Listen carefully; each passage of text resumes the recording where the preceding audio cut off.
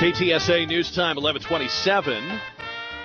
And, of course, that's We Three Kings by the Jim Cullum Jazz Band. I'm here with my three members of, I don't know, three wise men, three kings, I don't know. That might be stretching. Three wise guys. Three wise guys. No, I was going to say three smart wise guys. Robert Flemming is here from Magnolia Pancake House, Ken Slavin, and Jade Esteban Estrada. And we're getting you ready for Tuesday night's Wrappin' with Jack, presented by Helen's Money Team with network funding. We're at Northside 4, the site of the event right now. And you can drop off your toy donations, your gift donations, your monetary donations. You can pull up, they now have put up a little red tent-like structure, so if you want to make your donation at curbside here at Northside Ford out in front of the dealership at 281 and Tacoma, you can do that, or you can park. There's a lot of visitor parking, and you can walk right in, bring your items, bring your donations, say hi to Gang of Four, make faces, do whatever you want to do. Look at yourself in the reflection of Jade Esteban Estrada's chrome shoes, whatever. I would notice that. There's a 57 Chevy that wants its bumper back. That's what I hear, Jade. All right, lightning round on Gang of Four. It was 30 years ago this week that we lost John Lennon. Just a few days before his untimely death, he gave his last interview to Rolling Stone. Here is some of what he said. I'd like to make at least, I'm so hungry for making records because of the way I feel. I want to make some more records before a tour, so I'd like to make at least one more album before actually just making that final decision of calling those very expensive session musicians and taking them on the road, you know? But when I went in there, I had no intention of going live, because I've noticed a lot of people like Clash and things like that don't do any personal appearance hardly anymore, and they just make a video and a record. And so part of me would think, oh, all right. But when we were playing in that studio, and then I don't know whether it was Tony, the bass player, or the drummer, after we'd done Starting Over, he said, can we do this again? I mean, let's take it on the road. And that was the first time it came. I thought, my God, this would be fun, wouldn't it? And if we can do it in the way we've done the album, which is have fun, enjoy the music, enjoy the performance, be accepted as John and Yoko, then I'd be happy to go out there. But that's the thing, you see. That's the bit I don't want to think about, you know. I don't know whether Madison Square Garden is what I really want to do, but then can I really go into a small club, and am I going to have to deal with, oh, he couldn't make Madison Square Garden anymore? Or do I have to care? Do I care? I don't know. But it's certainly a very big possibility that when we get the next album tucked away and people know the songs from Double Fantasy, we can go out and perform from Double Fantasy and the new album, rather than having to go back even to Imagine, although we might do it, or even before Imagine. I don't really want to go out. All right, John, thank you for playing that. Yeah, now let me ask you. I think this is a fascinating question to me. As we speak, Paul McCartney is still one of the biggest concert draws in the world. He's going to do a big concert Monday night at the Apollo Theater in New York City. Do you think if John Lennon had lived, he would be as big as McCartney is, and do you think they would have gotten back together?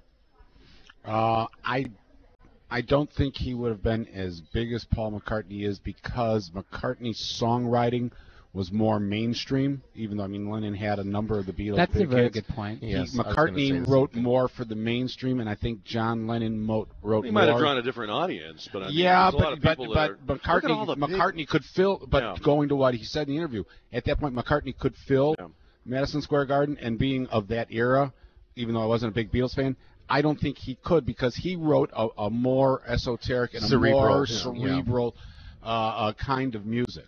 So I think that like a Bob Dylan. And he had been a hermit. He had been kind of a hermit from the public eye for several years. I think in terms, I mean, George Harrison had some good, kind of pop successes, but really, I think the songwriting of Lennon and Harrison was really more cerebral to me, though, and more introspective. You look than at McCartney. the success of these classic rock acts. If you look at the music business, Ken, I mean, classic rock, it's not on top on the radio, but it's on top at the concert box. It absolutely is. Right. And whether you're filling a stadium or you're playing club dates, if you were something in the 60s, 70s, or 80s, and you can get it together and get some Botox and drink some Red Bull, you can make as much money as you can bank away these days. Well, part of a it is because I think there's a dearth of real talent. Well, but everything's overproduced now. These are the real deal. They do real live performing. I heard an interesting thing on satellite radio the other day. I think somebody was having a conversation with Pat Boone. 252 weeks in the top 40, and he was talking about they said, do you ever think anybody will make that feat again? He said, well, it's how the records were released. If I had one coming down, we released the number, so it's going up. Right. He said, but really, the artists today are way more transient. He said, there's not singers out there that are going to have a 20, 30, 50-year career. No, they don't. There's some you hear about, they're real big for like 3 years and get a Grammy, and then they disappear. His comment was, they could be the hottest thing going today, and in 18 months they're going to be parking your car at a restaurant in L.A. And that's true. It's drastically changed since those days. What fascinated me about that interview clip was, as you said, Ken, he had been out of the public eye, not playing dates, doing the music was starting to come back. Right. But he sounds like a guy who is going in the next few years, if he lives, to come out of that. And I'm thinking of him, he's 40 at the time that he died. Kind of like Michael Jackson did. He took a break for a while. But I'm thinking, as he gets to be 50 and 60, he's not tired of singing Yesterday or Beatles songs. Right. Now he is ready to revisit that music. He was starting. And his fans are now ready to revisit that music. And you think of what would have been. It's very interesting. I had not heard that interview before, but he. You could tell he's kind of battling with himself about. It sounds like the thing that was worrying him the most was maybe he wouldn't be received the way he had been before. But I think in many people's eyes he was a music god and would have continued to have some very good success. But I think if you heard him say, I wonder if we would be accepted as John and Yoko, because I think that the big fight for him is that those diehard fans of the Beatles and of him after that really despised her because he did change and his music did change. That's and true. his approach. We would have welcomed him, maybe not her. You know what? What's really we never really welcomed her. Do you remember when she came out with some of her records? When I was in college, I couldn't even understand what she was saying. No, I remember her. She did a public art thing at the Museum of Modern Art in New York City. Big ballyhooed thing, and they had this huge crowd. And there was a microphone. And all she did, you remember this, Robert? Yes, I do. All she did was stand at a microphone and yell and scream, unintelligibly shriek. That was her public art performance. That was it. What year was it? So I think he might have been half right about. Was it before John was killed? Oh, yeah.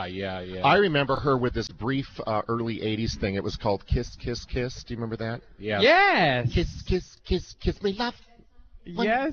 Don't ever do that again, Ken. It was, you know what? That was the only thing I remember about I'd rather it you all. swore on the air. I need to go Brillo out my brain. Thanks.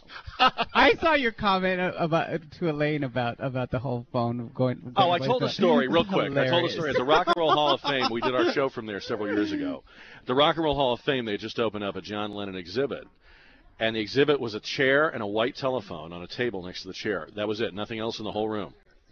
And I said, what is this? And they said, well, the chair, it's an empty chair. John Lennon is not with us. What's the phone? They said, the phone is connected to Yoko Ono's apartment in New York.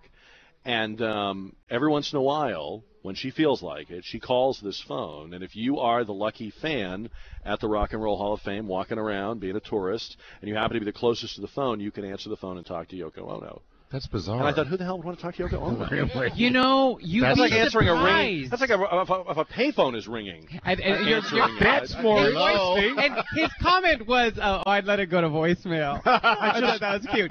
No, but what's really interesting How full of yourself can you be? But see, 10 years later, in 1990, when I went to New York, and I was in school and everything, there was this whole generation who shouldn't know who John Lennon was. They did. They were just like, he was timeless by that time. Of course, Strawberry Fields is right down the street. The Dakota's right there. Yoko Ono used to come out very often and talk to young people all the time and wish us a nice summer and ask us about this or that. She was like a queen.